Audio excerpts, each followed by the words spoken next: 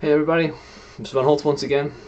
Another video, this time connected to reading lesson number 12. It's our first lesson with Percy Jackson and Lightning Thief. It's exciting to get started with it after all the build-up that we've been doing with all the other texts to help us understand. This lesson 12, and then there's another one afterwards, 12a, which we'll have tomorrow, are both connected to chapter 1. What I've done is I've sent out electronic files for each chapter and the whole book so that you guys can read along. We've also have the audio version playing so that read along with me. But when we refer back to the text, it's going to be a lot harder to do with these longer chapters, and so you can use the text version to just scroll through it quickly and mark the evidence that you're trying to find. And I'll show you how to do that when I do it today. I'm really excited to dive in. It's going to be an interesting lesson, so let's do it. Starting with the beginning, as always. So again, today it's reading lesson 12, starting with the Lightning Thief, chapter 1. And we're going to draw inferences from the text by using our schema and information from the text. And we've made inferences before. Inferences is something that we've practiced a lot. But what we're actually going to be focusing on today is something called the author's craft and author's purpose when we make our inferences. We'll talk more about what those things are, but it's important to think like an author, because if we can get inside the author's head, we can sometimes see some hidden clues that they leave for us helping to understand the story, and also for us enjoying the story more. The more we understand about what an author is doing, the more we can enjoy the story, how much more we can understand how the story fits together. And importantly too, as we become writers, we can use some of the same techniques that the authors use to make a good story in our own writing as well. So that's why we're doing what we're doing today. As always, I'm assuming that you have listened and or read the chapter when we dive into this lesson. So if you have not, make sure you go back and watch the video and read the text to make sure that you're prepared. Because today our exit ticket is going to be answering this question: why did the author choose to begin the story in a museum? If you've read the chapter already, you know that it takes place in a museum, and the author chose to start there for a particular reason. So that's the inference we're going to try to make, is to figure out why and make the best guess that we can, and then use details and evidence from the text to help support our thinking. And leading up to that, we'll take a lot of different inferences and practice inferencing on the way there with a little bit of help. So a couple vocabulary words to get us started.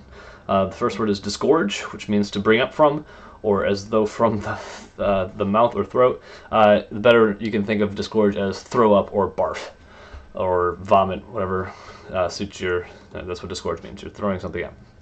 Number 2 is vitally, which means very importantly or necessarily. It is vitally important that your heart beats, otherwise you will no longer live. And so that's what vitally is. It has to do with being very important. Okay. This third word is a word that Percy used to describe Nancy Bobofit, and she is a kleptomaniac, a person who has a psychological disorder that impels them to steal. So it's someone who can just not help taking things. They steal stuff whether they want to or not. Can't help it.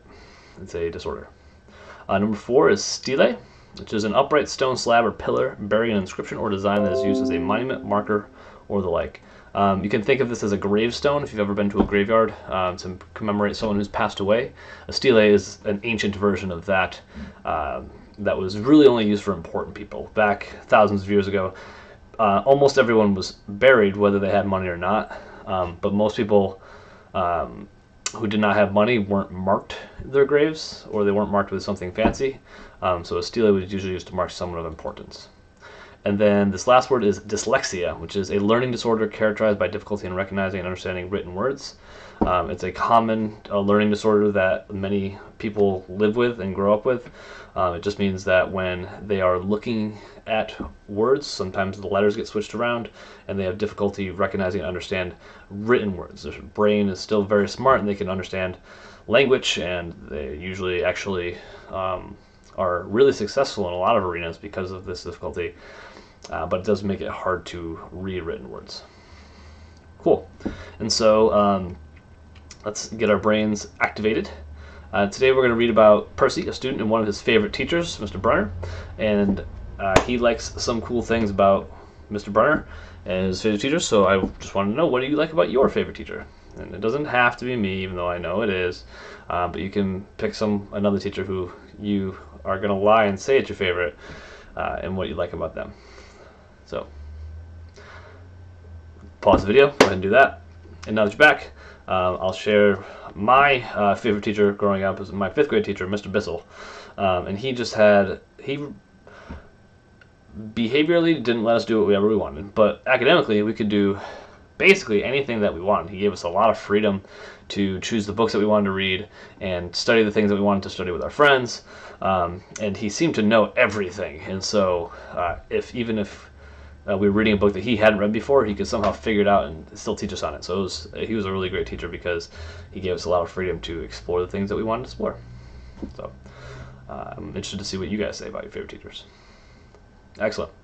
So before we get into our thinking questions that will give us a lot of practice leading into our exit ticket, we're going to do a quick reminder lesson. This one not going to be so quick, but I'll do as fast as I can, about inferences, and then some new information about making inferences around an author's craft or an author's purpose. And so I'm going to go to this screen. So again, we're going to make inferences by using details from the text, as we know making inferences means using what the text says and what we already know to make a smart guess.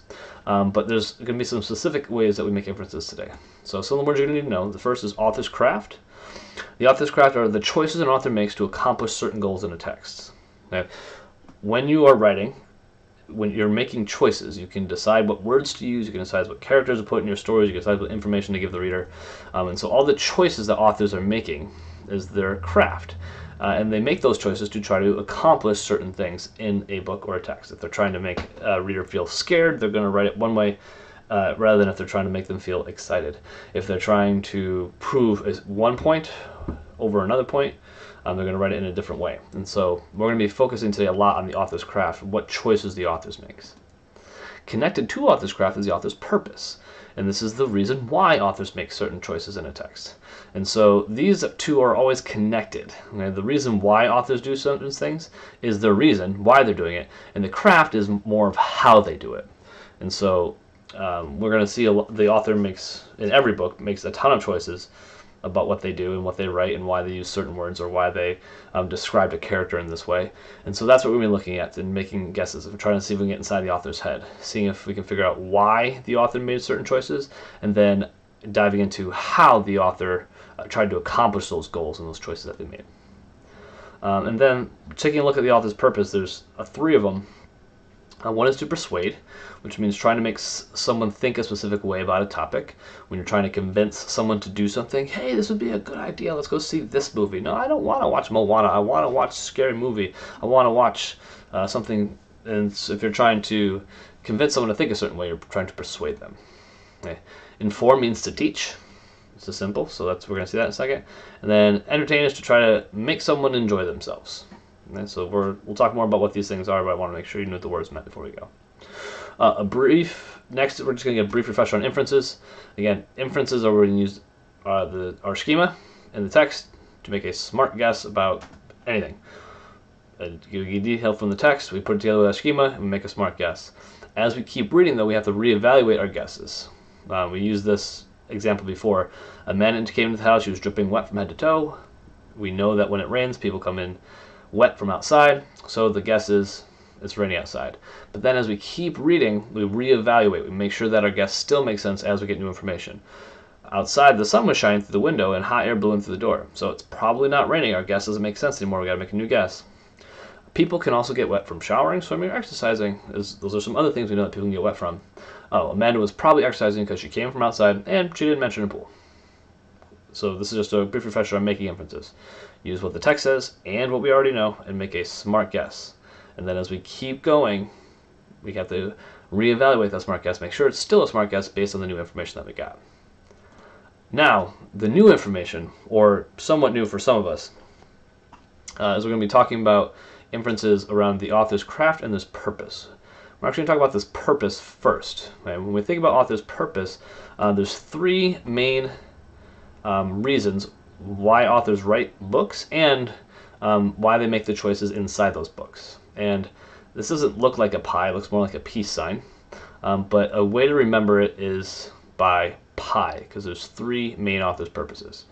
One is persuade, the next is inform, and then entertain. Again, persuading, trying to make someone think a certain way, inform, teaching somebody about something, then entertain, trying to make someone enjoy themselves.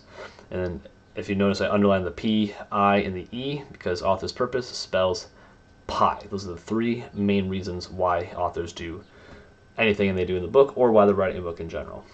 Now, author's craft is how they're accomplishing whichever thing they're trying to accomplish, how they're trying to persuade someone, how they're trying to inform somebody, or what they're trying to inform somebody about, and how or what they're using to entertain people.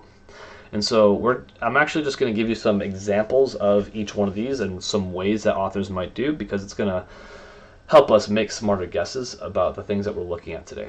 So starting with persuade, one way that authors can persuade people is by giving facts, figures, or numbers. If trying to convince someone that Steph Curry is a better player than LeBron, you might say that he has scored more points in a certain game. I don't know if any of this is true, I'm just making it up. But giving those numbers or those facts can sometimes prove the point that you're trying to make and change someone's mind. Okay?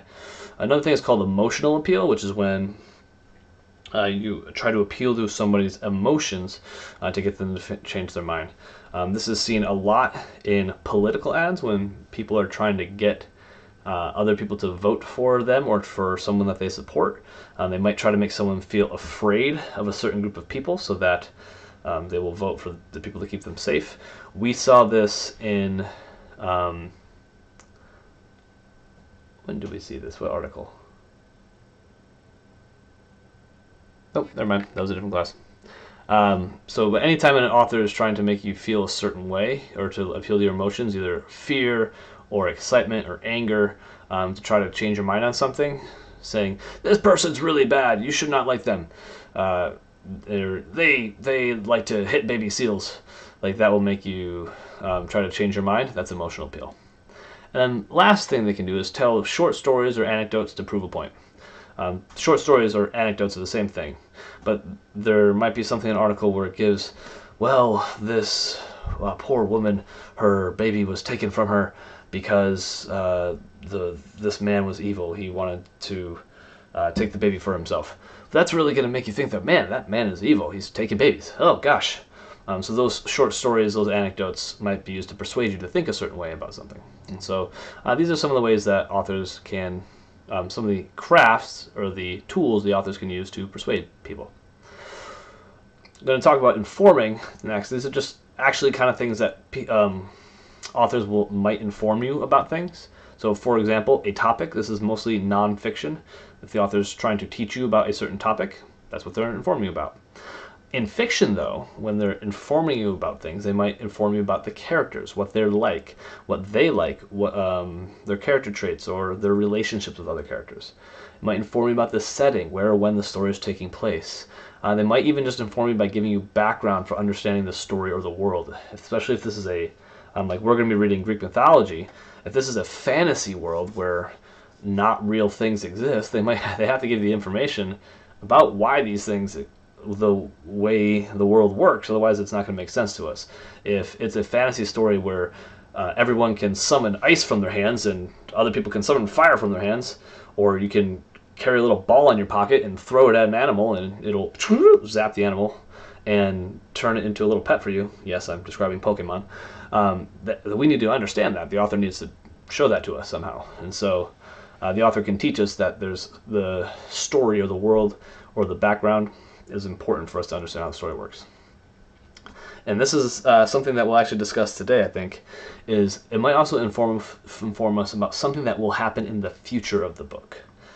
Okay, or at least give us a clue about something that might happen in the future of the book to set us up so that later when this thing happens, we're surprised because we didn't completely expect it, but we're like, oh, right, the author told us about this earlier on, so that we're not like, wait, this thing came out of nowhere. And so these are the kinds of things that an author can inform us about, what either fiction or nonfiction stories. And then the last bit, entertaining. The can entertain us by just being funny. The author can entertain us by building suspense or by setting the mood. And what I mean by this is building suspense. The best way to describe it is when you're watching a scary movie and it gets really quiet, but then that one creeping instrument sound that gets really built up, and then something big happens. That's suspense, when you're like, oh my gosh, something's gonna happen, something's gonna happen. And the same thing with the mood. It's just how the story feels. It can be an exciting mood, it can be a scary mood, it can be a funny, goof around mood. But anytime the author is trying to set the suspense or mood, is entertaining. Even if it's not funny, it's still making us feel. And anytime we feel, we're usually entertained. It can also entertain us by making connections to things that happened earlier in the book, kind of like what I said with something that will happen in the future. If it makes a connection, like, oh, that's why the author did that. Anytime you go to, oh my gosh, like when Ellen delivers the bread, when she delivers it, she makes a connection to earlier in the book that she was trying to pass it off. Or when she sees Dicey and she stands up to her, it makes a connection back to the very beginning of the book when she was being bullied by Dicey. That makes us really entertained. We're happy that she has grown. And so that can be an entertaining thing to do. And then this actually connects to persuade. Anytime an author is just appealing to our emotions, whether it's to build suspense or to make us feel happy or to make us feel sad or scared or anything of those like that, that can be entertaining, because that's why we read books, that's why we listen to stories. We want to have feelings. We want to connect with the characters and have the feelings that they're feeling. And so anytime the author is using emotional appeal, we can think of that as entertainment as well. Great. I know that was a lot. I don't expect you to memorize all these things, but we're definitely going to use this chart and these ideas when we're looking at our questions about the chapter today to help us understand the author's purpose, again, why the author made certain choices, and then the author's craft, how or what the author did to to accomplish that goal. Great. So let's take a look. Again, our big goal is going to be to explain why the author begins Percy's story in a museum, and all these things leading up to it aren't going to lead to this question, but they're going to give us some inferencing practice. Also, this would be actually ticket 12. Duh. Some practice making inferences about the author's craft and author's purpose, so that when we get here, we can feel more comfortable making that same inference. So, question 1 says, on page 4, Percy says, in-school suspension would have been nothing compared to the mess I was about to get myself into. Why does the author include this sentence? So go ahead and I'm actually going to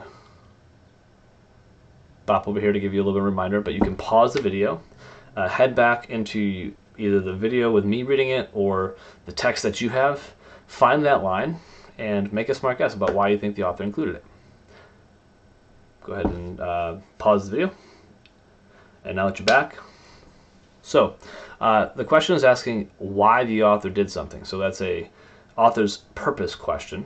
So let's take a look at the author's purpose. The author did to either persuade us, inform us, or to entertain us. It's something like this.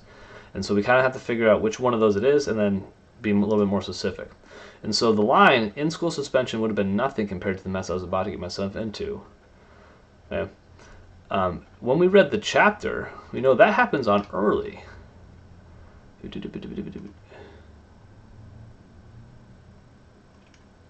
This is the book. Where did it go? Anyway.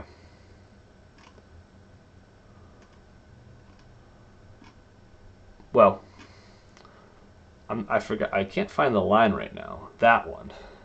I apologize. I should have marked that.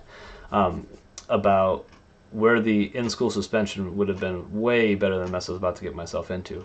But we do know that in this chapter, as we read it, full on, all the way down in the very end of the chapter, found out that Mrs. Dodds actually attacks Percy and tries to kill him.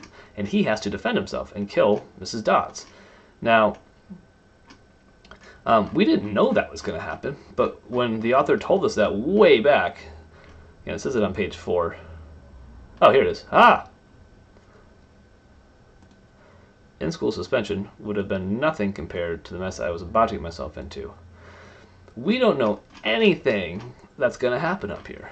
But this tells us that something bad is about to happen, something worse than in-school suspension. And if you've ever had or know someone who's had in-school suspension, you know it's not fun, it's not great. And so the author, I think, is doing this to inform us that something is going to happen in the future. Something bad is going to happen in the future. And we find out that that's true. He has to fight one of his teachers who happens to be some kind of scary monster. And so,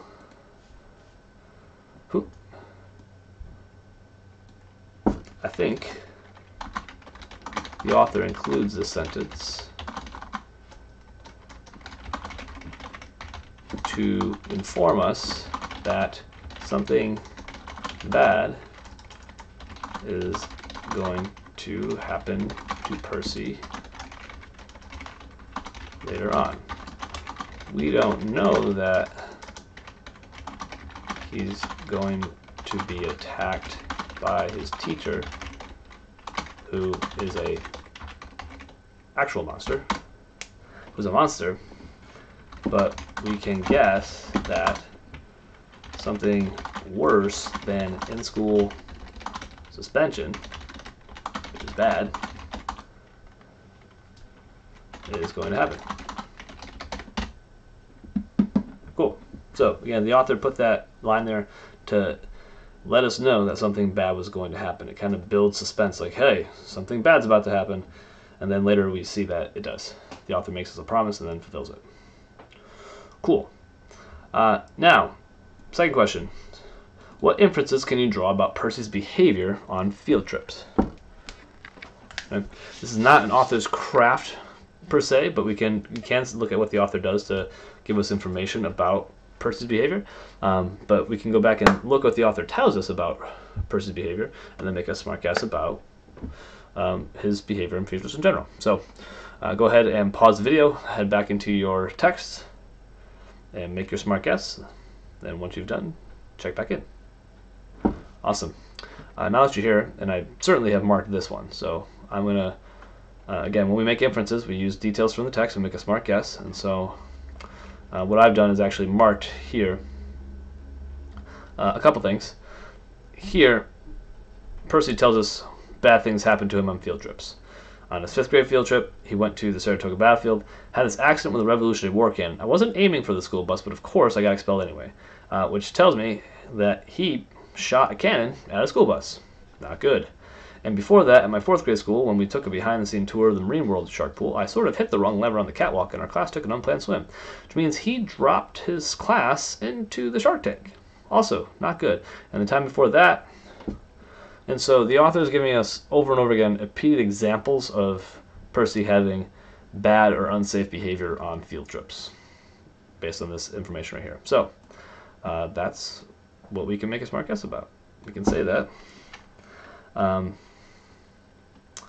it seems that Percy often has bad or unsafe behavior on field trips. For example, he shot a cannon at the school bus when he was in 5th grade. It doesn't ask for specific details in the text, so we can just paraphrase. The next one, though, what inferences can you draw about Percy's education, and what details support your inferences? We're going to make sure that we use exact details from the text, and then make a smart guess about Percy's education based on what you read. So go ahead and pause the video, go back into your text and try to find the details and make a smart guess from them. Awesome. And now that you're back, let's take a look at some of those details. Again, there's a bunch of them, but the two that I found the most, I think right here is a good example. The same text. You have to make a little bit more of a guess from here, is that he got expelled from when he was in 5th grade. He was a 4th grade school. It seems that and he's mentioning 5th grade school, 4th grade school, so he's been to a bunch of different schools. And if someone has been to a bunch of different schools every year, it's going to be hard for them to learn. So I'm imagining that his education is not very good because he's been to a bunch of different schools. And then later on, he mentions here that Mr. Brunner expected me to be as good as everybody else, despite the fact that I have dyslexia and attention deficit disorder, and I have never made above a C- in my life. Right? And so that shows us that he has never been successful in school. He has never had good education because, or at least in his eyes, he says his dyslexia and his attention deficit disorder have made it really hard for him to focus, and he's never done well in school. And so those two details there tell us about Percy's education. So I think Percy hasn't had a very good education because he has had to move to many different schools, and he says he's never done well in school. In the text, it says, and I'm going to use the second example I gave because I think it's a little easier to explain. I have dyslexia and attention deficit disorder, and I have dyslexia and attention deficit disorder, and I've never made, I think, I'll make sure I'm exact words, above a C- life. A C- in my life. Then anytime we give evidence, we should explain. This tells me that Percy doesn't think he can be a good student because of his learning disabilities. Yeah. And so we can infer that Percy does not have a great education. He's had to be in many different schools, and he's never done well in school before. Cool. Let me actually check something really quick. All right, we've been going for a while, so I'm actually going to say that we can do number 4 very quickly, but I'm not going to type it out because I want to make sure that we keep our videos to a limit. It says, describe a theme the author might be trying to show through Percy's friendship with Grover. Use details from the text to explain your thinking. We've done lessons on theme before as a deeper lesson or truth about life that everyone can use all the time to improve their life. And you might be thinking, well, Mr. Van Holmes, we don't usually do theme until we've read a lot of the book because we can see what the character's done. That's true, we don't. But I think that proves a point here that mythology is full of themes and lessons that we can use, and also that with this novel, the author's going to be trying to prove those themes, those lessons very early on. So go ahead and pause the video and answer this as best you can using details from the text.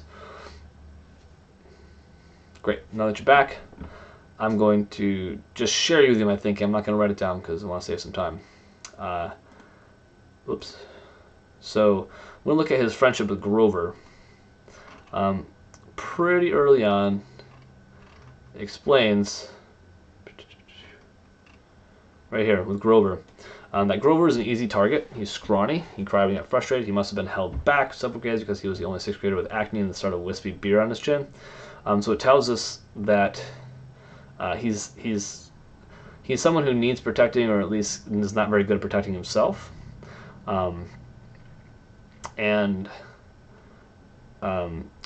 Throughout here, Percy doesn't really stand up to him because he's trying to be on his best behavior, but he notices that he's getting bullied and tries to do the best that he can.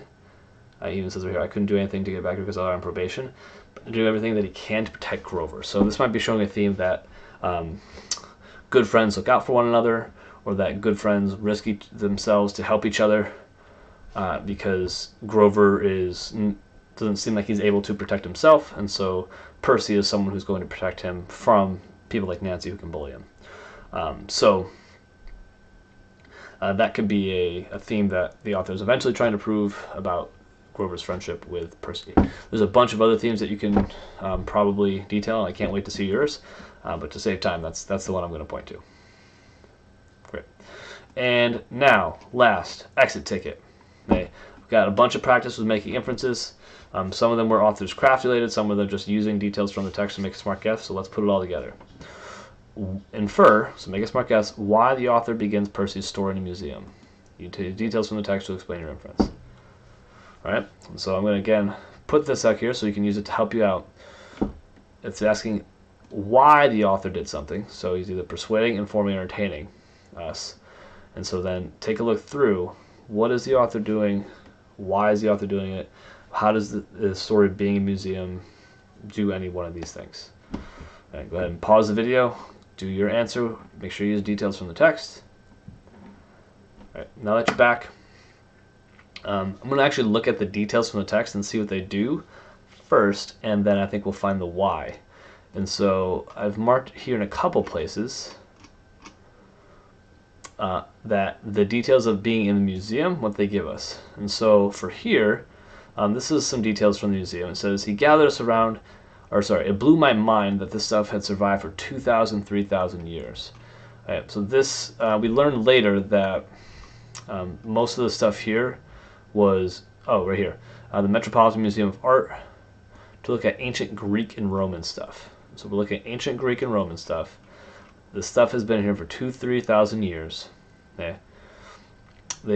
He told him to a 13-foot tall stone column with a big sphinx on top and started telling us about the grave marker. He told us about the carvings on the sides. And that Percy actually finds this pretty interesting. Okay. So this taking place in a museum allows us to learn a little bit about this ancient Greek and Roman stuff. And then later on we see it again down here when Mr. Brunner goes on to explain the entire origin story of the Greek gods.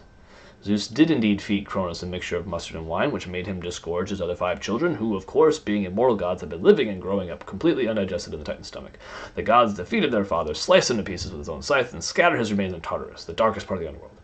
On that happy note, so we can stop there, but we can see that because they're in this museum, the author is able to give us a lot of background information about Greek mythology that we will probably need to know to understand this story.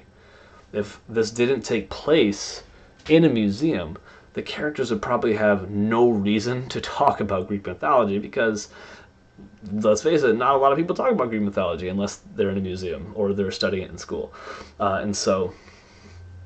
Or they're watching it on TV somehow. And so the reason why the author put it there is to give us some background for understanding the story of the world that is taking place in. So let's go here, and that's what we'll explain. I think, and again, this is writing I think because this is an inference. We don't know for sure. I think the author begins Percy's story in a museum because it lets the author give us some background information about Greek mythology so that we can understand the story and the world better. For example, the text says, and I'm actually going to use, not this big slab, even though we could, I'm actually just going to use this small piece up here.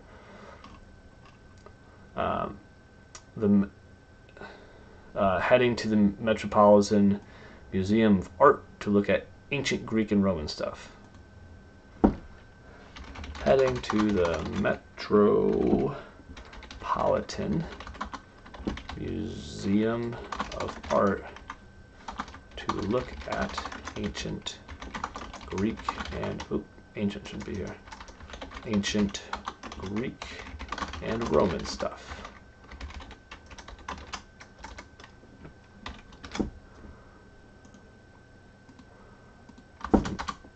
This shows that the characters will have a reason to talk about ancient Greece.